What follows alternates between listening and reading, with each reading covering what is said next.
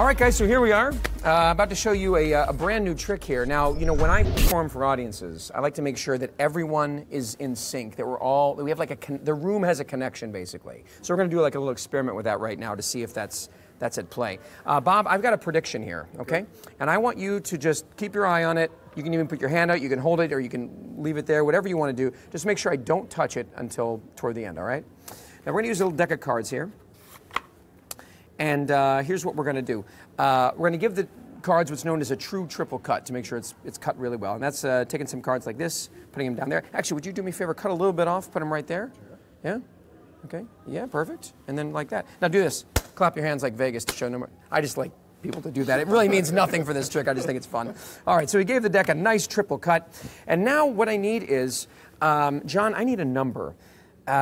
I don't want it to be too high or too low, but something reasonable like between, I don't know, like 5 and 20. Just any number between 5 and 20. What? 12. 12. Here we go. Okay, so watch. Here's what we're going to do. 1, 2, 3, 4, 5, 6, 7, 8, 9, 10, 11, and 12 is the 10 of diamonds, right? So 12, 10 of diamonds.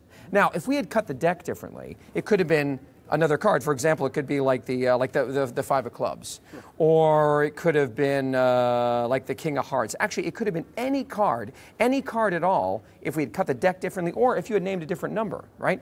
But you didn't. You said 12, and we dealt down to the 10 of diamonds, yeah? All right. Now, keep in mind, too, if you had named a lower number, it could have been any one of these cards at all, but it is the 10 of diamonds. That's the card. Okay. Bobby, I'm gonna take this prediction right here, and I'm gonna prove to you guys right now that I actually predicted that, John, you would name that number, and we would deal down to that card. And I can prove it right now with my prediction. Are you guys ready? Here it is. I predicted that you would choose that number, and we deal down to that card. Boom! Look at that. Do you see that? You see that, right? I was not lying, was I? No. Yeah, it's good, isn't it? There it is. Deal down, see? See? Right? Yeah? You don't believe me, though. I can tell. You're skeptical. No, seriously, look.